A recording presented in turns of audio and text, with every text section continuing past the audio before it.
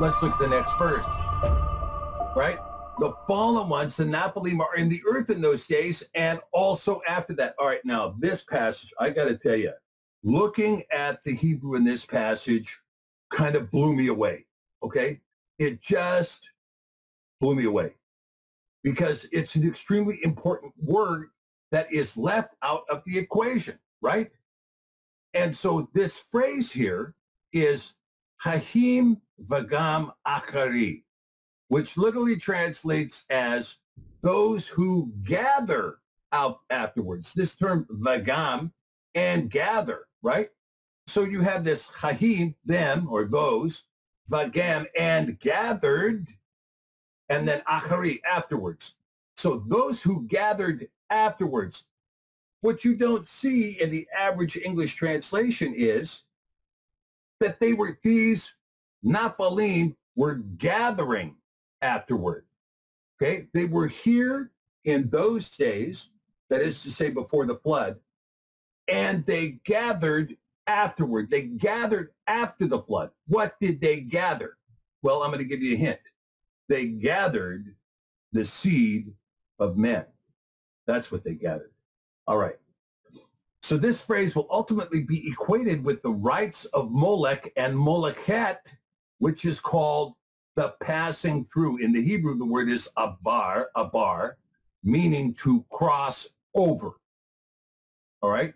So what you're seeing here, what did these guys gather?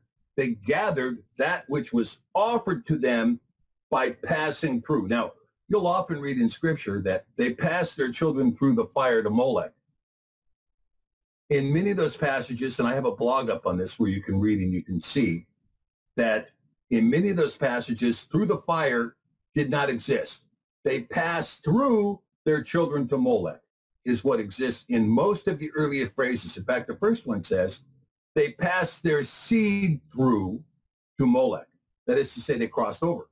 Many of you have not seen this word Molechet here, Molechet, that appears in this slide.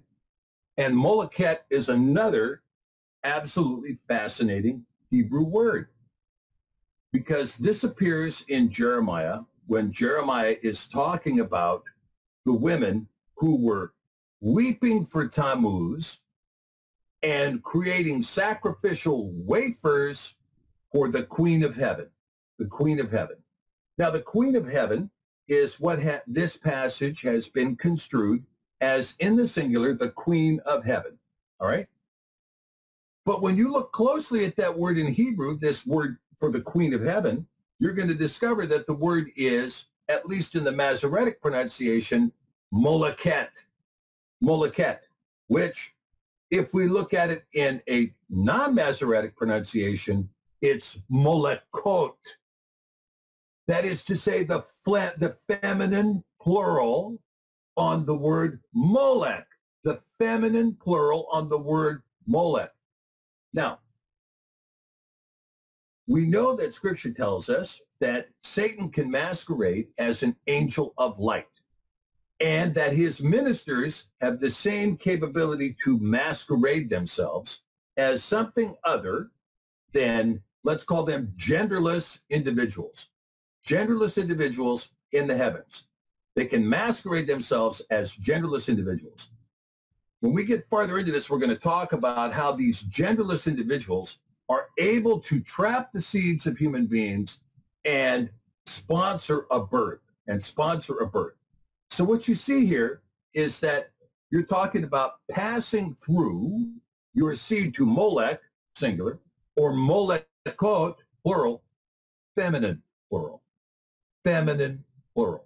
Important, okay?